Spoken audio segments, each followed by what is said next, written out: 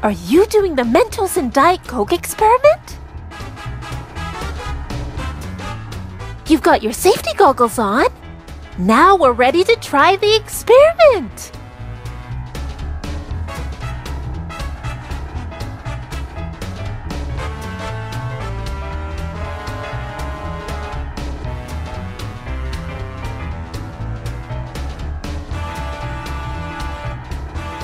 Wow, Odie, that was awesome!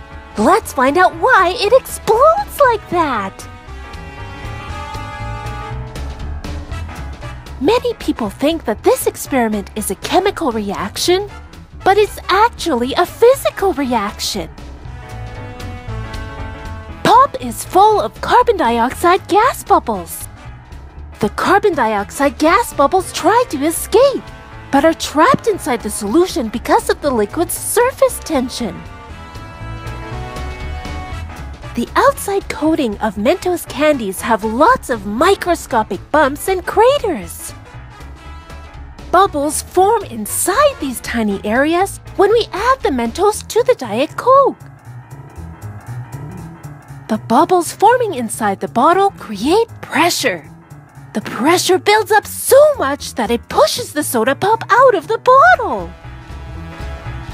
Diet sodas work best for this experiment because they have a little bit more carbonation and because they use artificial sweeteners instead of real sugar. The artificial sweeteners aren't sticky like real sugar, which allows the explosion to go even higher.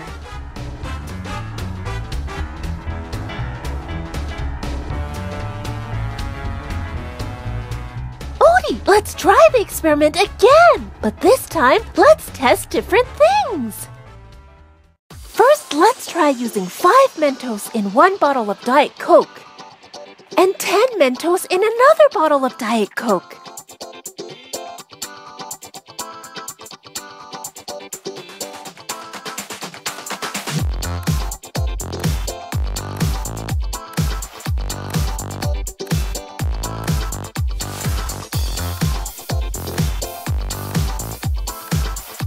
Wow! Using more Mentos makes the explosion even bigger! Now let's try using a bottle of regular Coke and Diet Coke. We are going to put 10 Mentos in each bottle.